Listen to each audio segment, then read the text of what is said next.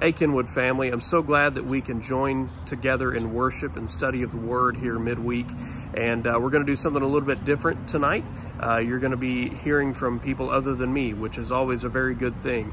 So first of all, we got a song that Jen is going to lead us in, and then we've got a song that Vanessa is going to lead us in, and then Randy's going to study the Word with us together and lead us through that.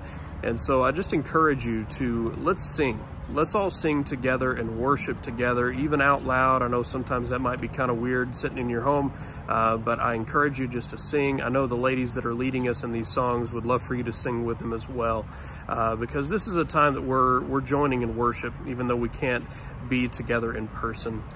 Thank you guys for everything you do, and let's go to Him now in worship.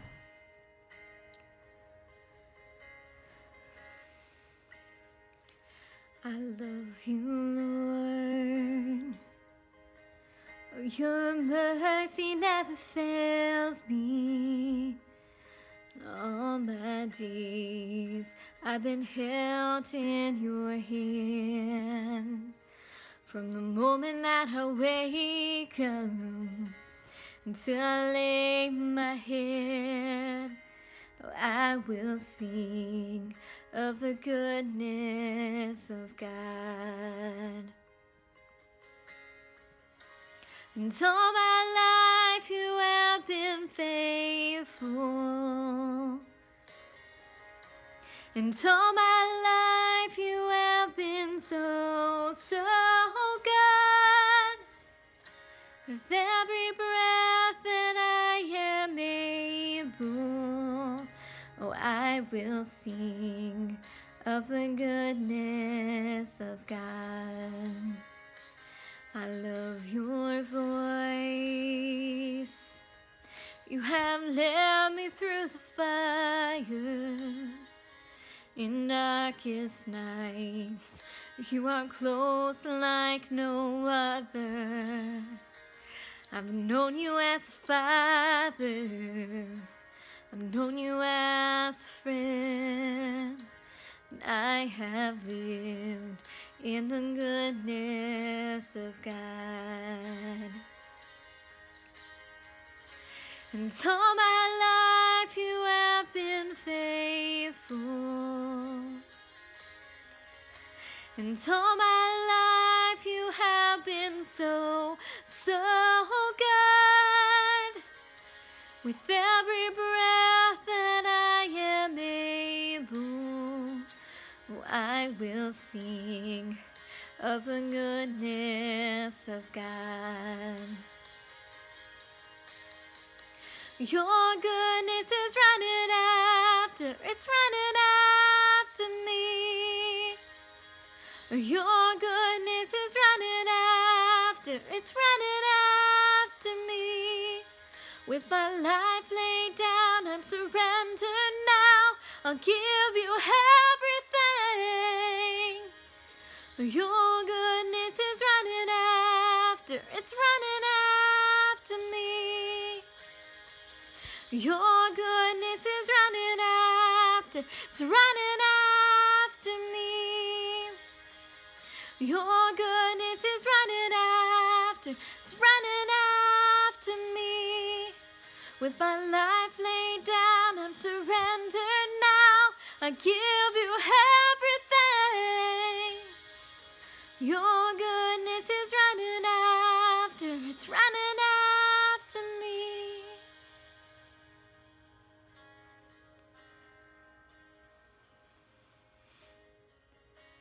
And all my life you have been faithful.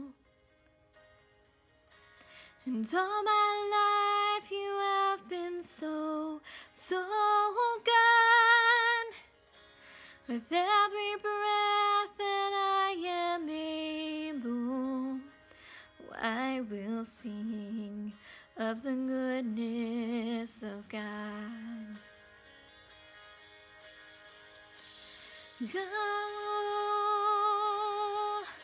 All my life you have been faithful.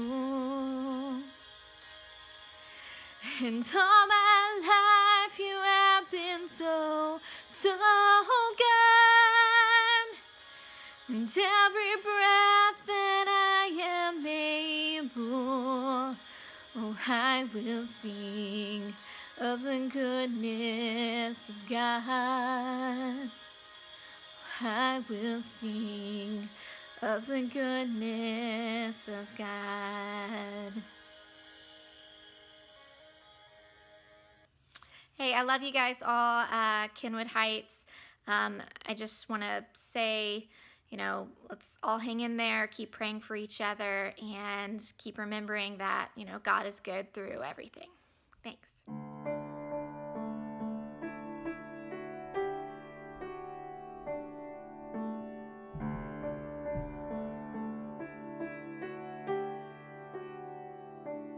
In the darkness we were waiting, without hope, without light, till from heaven you came running. There was mercy in your eyes, to fulfill the law and prophets. To a virgin came the word, from a throne of endless glory to a cradle in the dirt.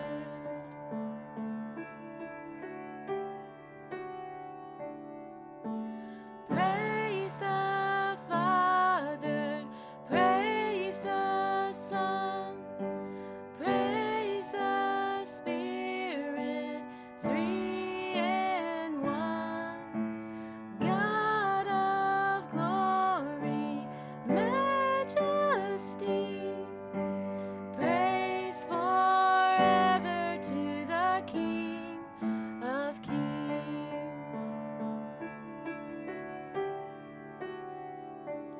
To reveal the kingdom coming, and to reconcile the lost, to redeem the whole creation. You did not despise the cross, for even in your suffering you saw to the other side. Knowing this was our salvation, Jesus, for our sake you died.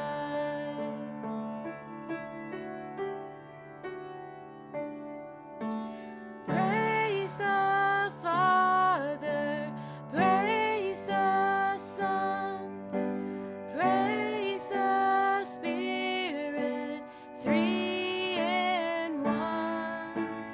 God of glory, majesty, praise forever to the King of Kings. On the morning that you rose, all of heaven held its breath, till the stone was moved for good, for the Lamb had conquered death. And the dead rose from their tombs, and the angels stood in awe, for the souls of all who'd come to the Father are restored. And the Church of Christ was born, then the Spirit lit the flame. Now this gospel truth of old shall not kneel, shall not faint. By his blood and in his name, in his freedom I am free, for the love of Jesus Christ, who has resurrected me.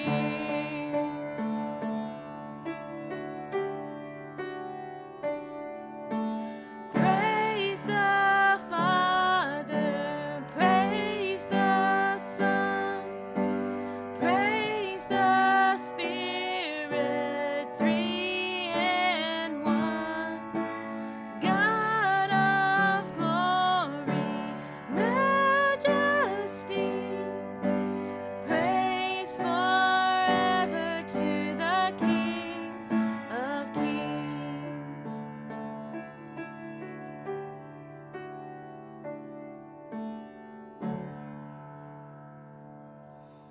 Praise God from whom all blessings flow. Praise him, all creation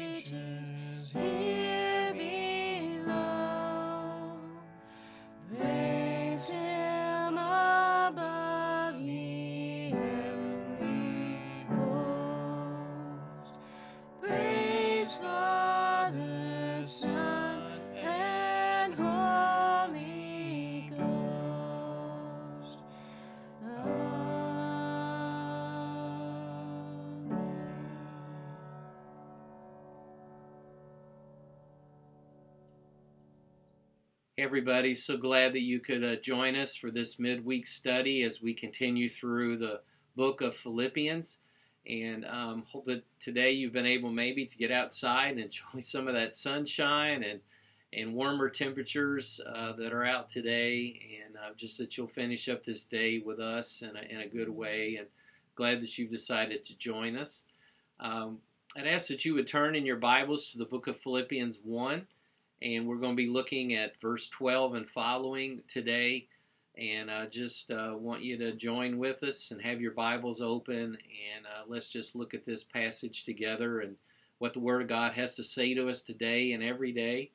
And certainly how it fits in the things that are going on even now as we endure hard times together. And look to God for the voice of encouragement and support and love that we all need, not only for ourselves, but also to share with other people. The story is told of a farmer that had grown tired of his place.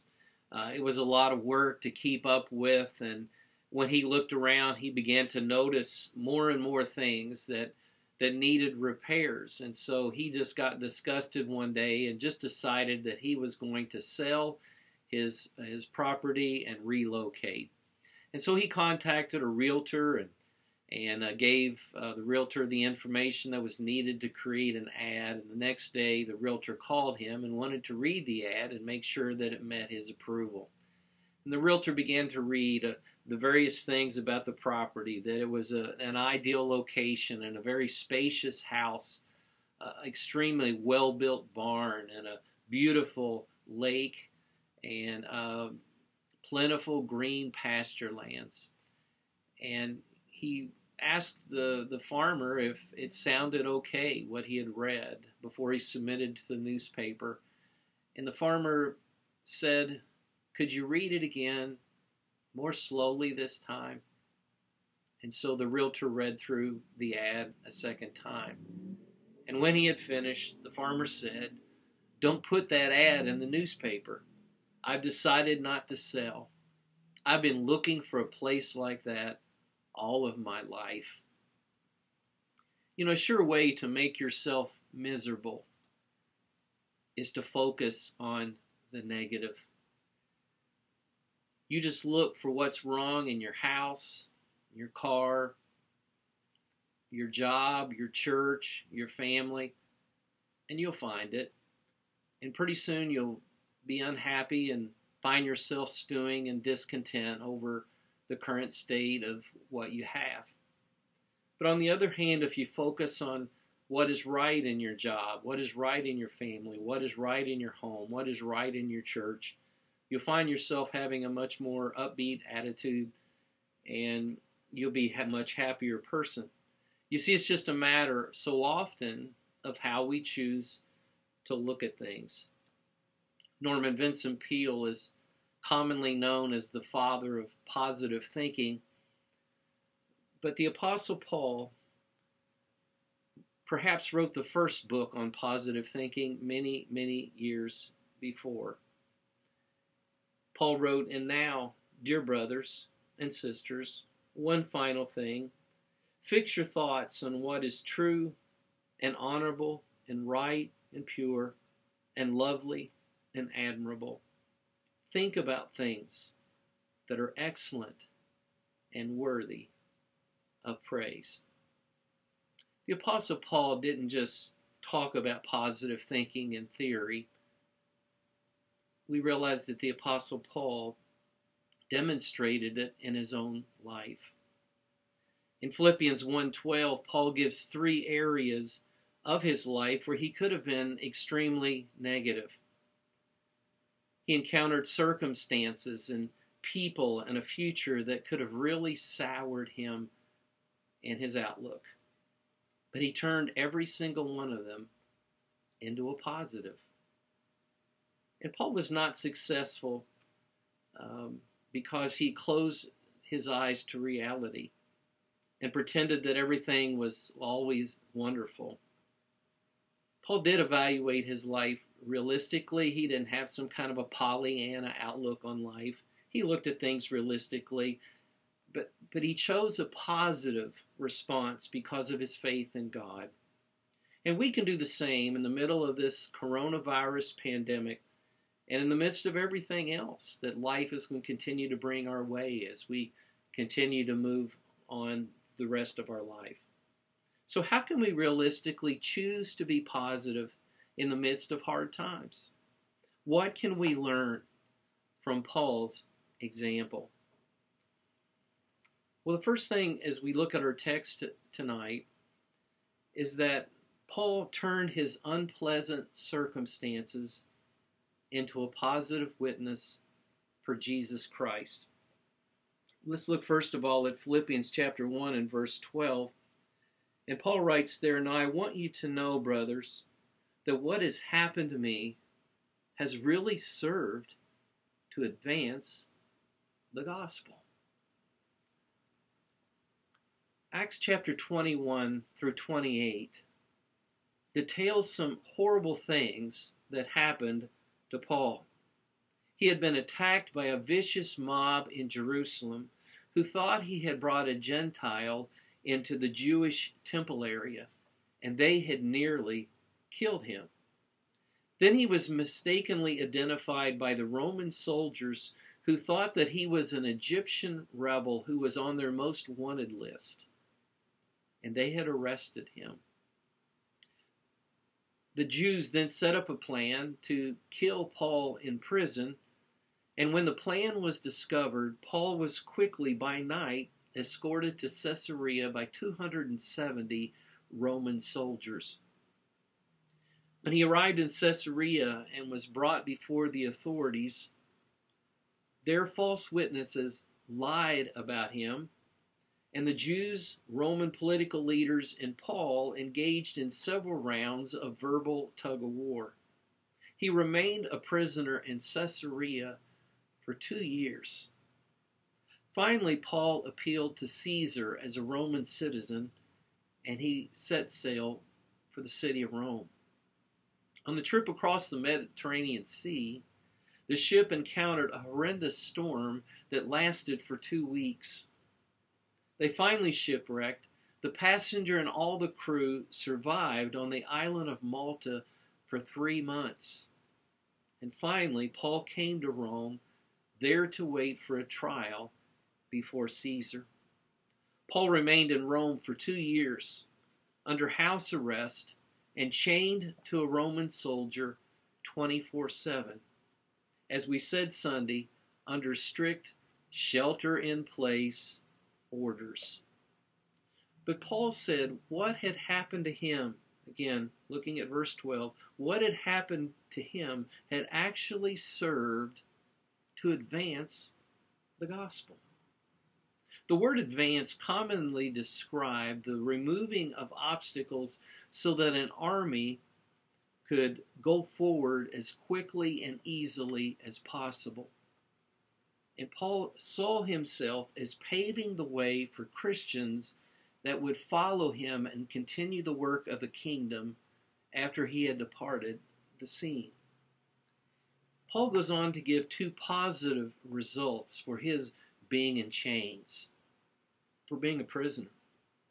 Warren Wiersbe said, "The same God who used Moses' rod, Gideon's pitchers, and David's sling used Paul's chains."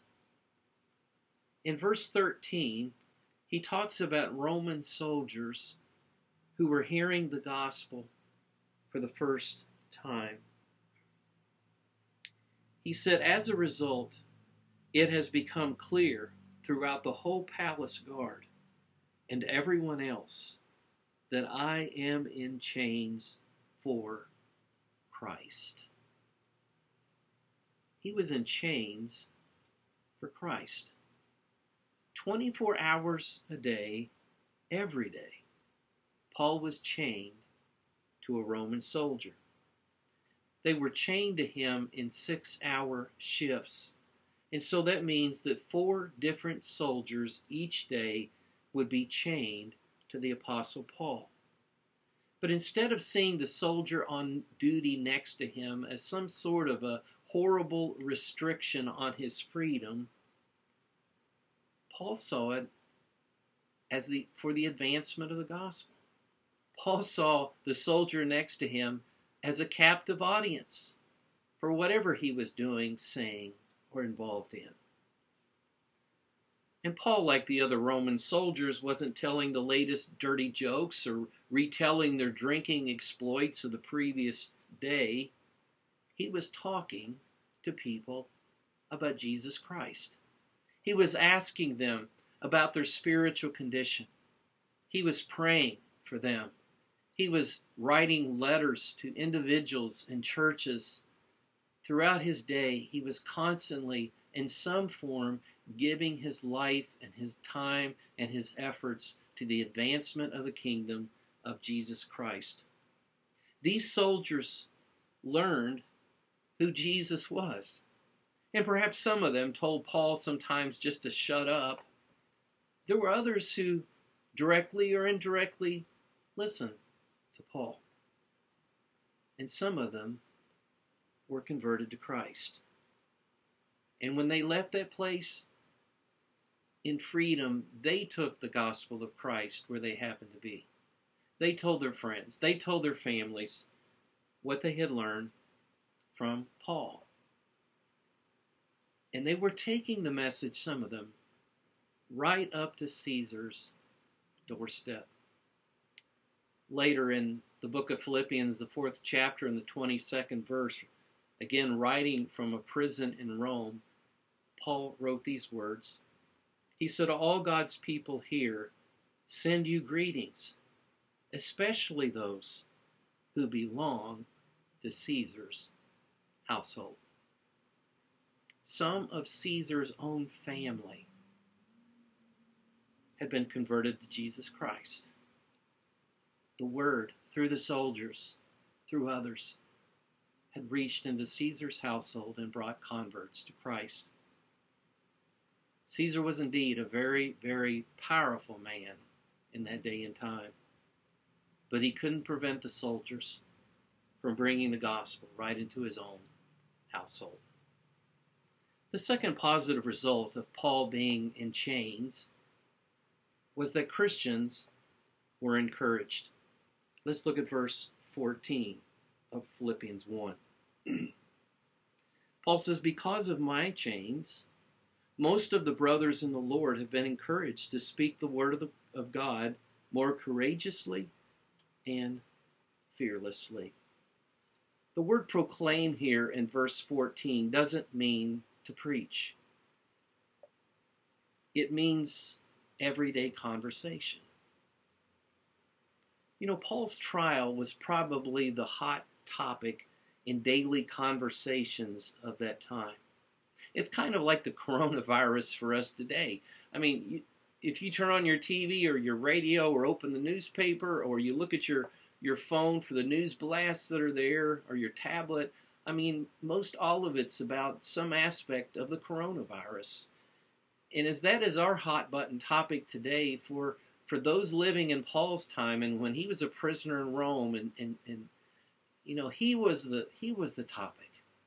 He was what everyone was discussing.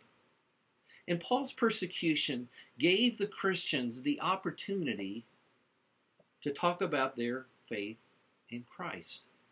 As people say, oh, did you hear about Paul? And this is what Paul did, and this is what Paul said. And Christians would be encouraged by that, and they'd say, hey, that Jesus Christ is my Savior too. Let me tell you what he means in my life. You see, Paul's courage gave the Christians more boldness because they were inspired by his example. Again, Warren Wiersbe wrote, Paul's secret was he looked upon his circumstances as God-given opportunities for the furtherance of the gospel, and he rejoiced at what God was going to do instead of complaining about what God did not do. You see, what Paul exhibits for us here can be a life-changing attitude choice. When difficult circumstances come to your life, instead of asking, why did God allow this to happen to me? We ask, how can this result in the advancing of the gospel. And maybe that's not a question that you're used to asking, but it's a question you can begin to ask. Instead of complaining about why this is happening to you, to me, we can begin saying, what does God want to do through this to advance the kingdom work, to advance the gospel, and begin living out what we believe that to be. Paul said, I want you to know that those difficult things that happened to me have served to advance the gospel in my life and in the lives of others. Another area that could have soured Paul was that he dealt with very unreasonable people, but he chose to focus on the positives of their ministry. Let's look again down at our Bibles. Look at verses 15 and 16. He said, it is true that some preach Christ out of envy and rivalry, but others out of goodwill. The latter do so in love, knowing that I am put here for the defense of the gospel. People who were envious, as they are described here by Paul, certainly weren't envious of Paul's hardships, of Paul's sacrifices, but they were certainly envious of his influence with Christians. They got tired of hearing Christians talk about how great Paul was. And so apparently, they were preaching the gospel, but they were preaching it to compete with Paul and to draw favorable attention to themselves. They sought to belittle Paul in their sermons. Maybe they jokingly referred to him as that jailbird or some other derogatory terminology that they would think of, that they would use periodically in their sermons to push him down and elevate themselves. You know, there are strange people in the world who think that they look bigger if they can tear down a leader or they can tear down any other person that they envy and bring that person down to their level. Look at verse 17. Paul says, the former preach Christ out of selfish ambition, not sincerely, supposing that they can stir up trouble for me while I am in chains. It's important to understand that we look at this text and what's going on behind this text is that these people hadn't changed the gospel as had been done to those that he addressed in the letter to the Galatians. People that had added Jewish faith items that you had to be circumcised to be a follower of Christ, and they hadn't changed the gospel. These people hadn't changed the gospel. If they had changed the gospel, like in the book of Galatians, they would have been rebuked. But instead, they had chose to cut on Paul, to try to hurt his reputation, to try to make him look like a smaller, less significant man than others were. And Paul said for those people, you simply need to ignore them. And although these people made life unpleasant for Paul, I'm sure he didn't enjoy hearing about these things, Paul chose to focus on the positive aspect of their ministries. Let's look at verse 18. Paul said, but what does it matter? The important thing is that in every way, whether from false motives or true, Christ is preached. And because of this, I rejoice. You know, God still speaks through imperfect people because that's the only kind he has. And the message of the gospel is so powerful that it comes through the most corrupt channels. When you encounter unreasonable people who make false accusations against you, don't retaliate. Don't get into a cut-down dialogue with them, trying to top each other and slamming each other verbally. Don't focus on the negative and find yourself down on their level. You're going to want to. That's human nature. But don't do it. Paul said, ignore those people. Paul said Christ was being preached, that these people were doing some good, and that's what's important. So, really, what does it matter? Paul was such an amazing man. He handled difficult people with grace and kindness and a positive spirit. And he could do so because his ego was completely out of it. One thing mattered to Paul more than anything else, and that is that Jesus Christ was preached, that Jesus Christ was exalted.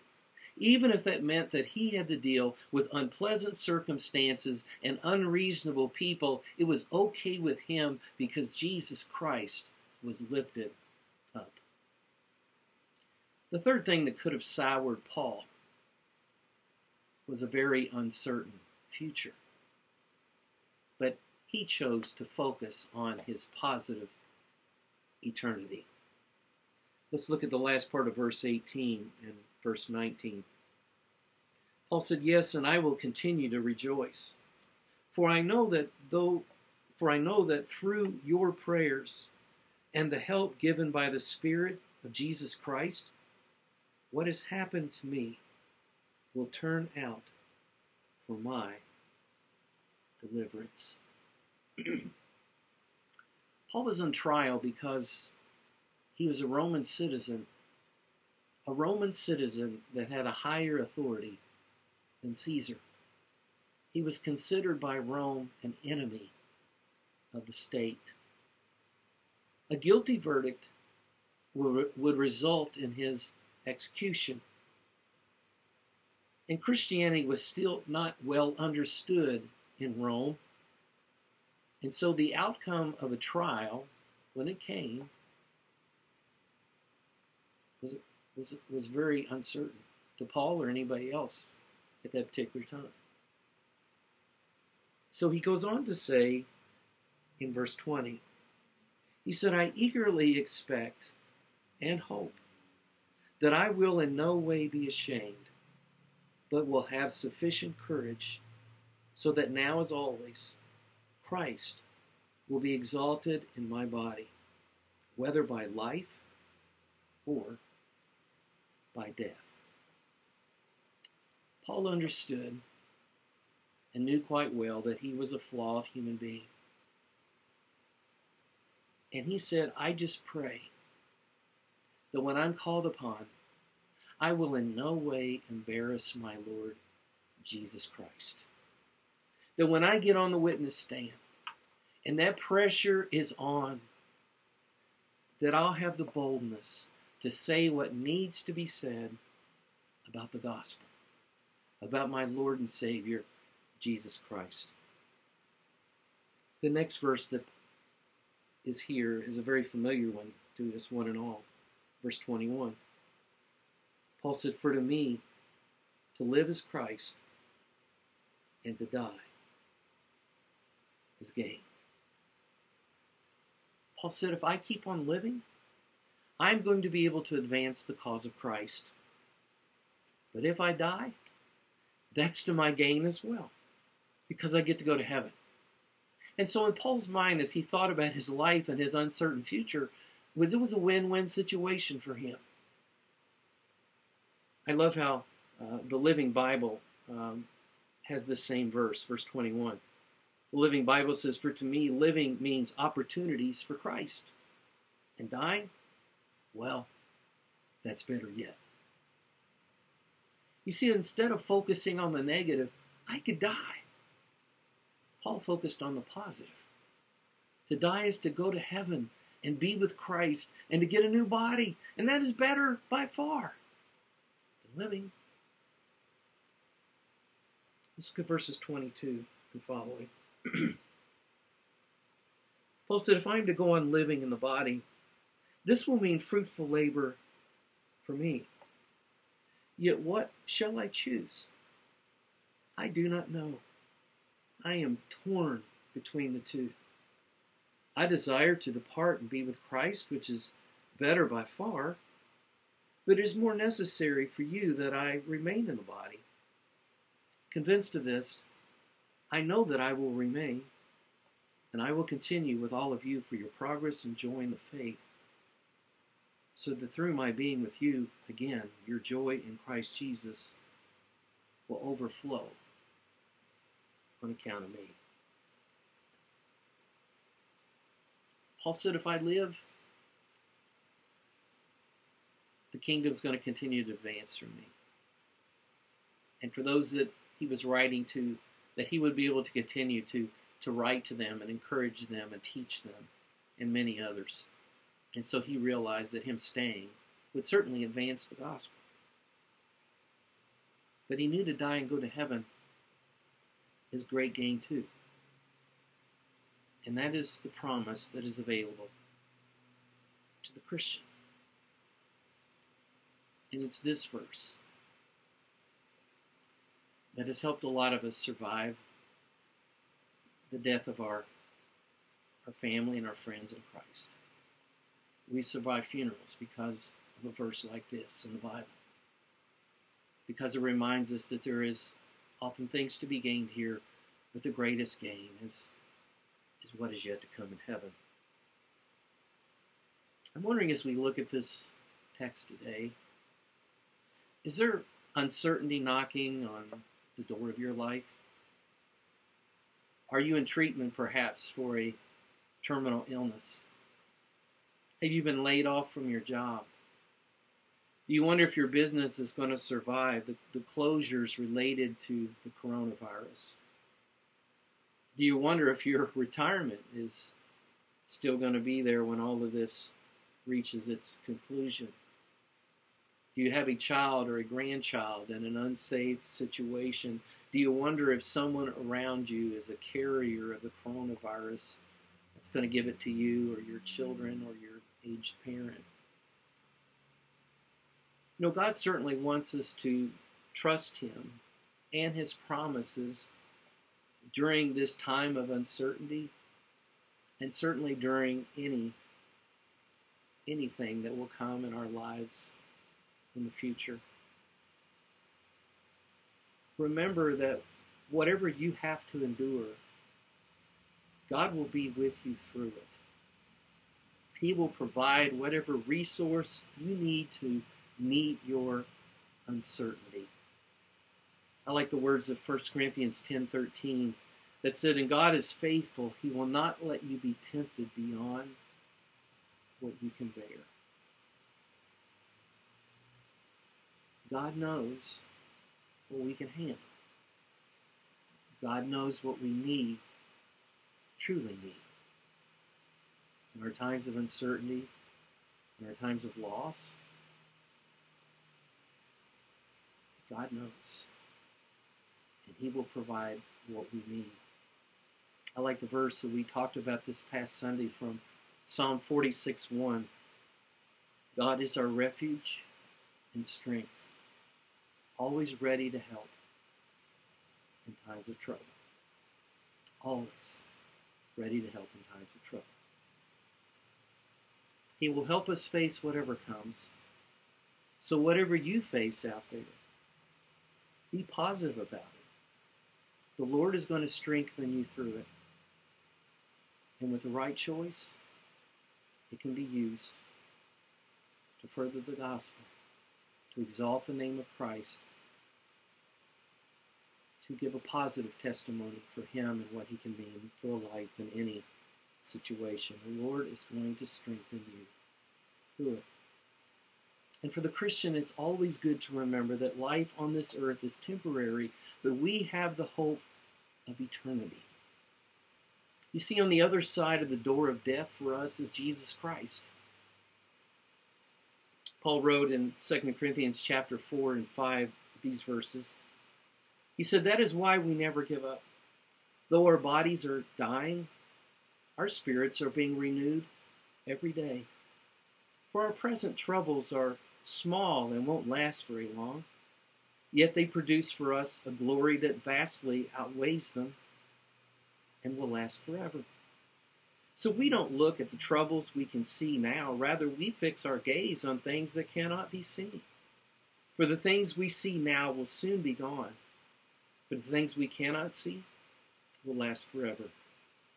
For we know that when this earthly tent we live in is taken down, that is, when we die and leave this earthly body, we will have a house in heaven, an eternal body made for us by God himself and not by human hands. So we are always confident, even though we know that as long as we live in these bodies, we are not at home with the Lord. For we live by believing and not by seeing. Yes, we are fully confident, and we would rather be away from these earthly bodies, for then we will be at home with the Lord. Paul said to die in Christ is gain. He said to depart and be with the Lord is far better. So instead of focusing on our uncertainties and our fears, let's focus on the positive of his presence now and into eternity. It makes all the difference in the world. Would you pray with me? Father, we continue to thank you for your power, seen, felt through your word. And Father, we know that that same word changed our lives and continues to change lives around this world. And we know, Father, that your word spoken into our lives in any situation is the word of authority, of grace, of mercy, of the truth that we need to hear. Sometimes we get so caught up in what is going on around us that we can easily lose our perspective and our grasp of your hand. And I just pray that you would continue to speak into our hearts and lives, that we would open ourselves to you, open ourselves to your word. Not only that your word will help and minister to us, but we will be able to use you and your word to minister and help others. Thank you so much for this church family, for the fact that we pray for each other and lift up each other, but we also pray and help our neighbor, because, Father, everyone needs Jesus. And it's in his precious name that we pray. Amen. I look forward to seeing you the next time.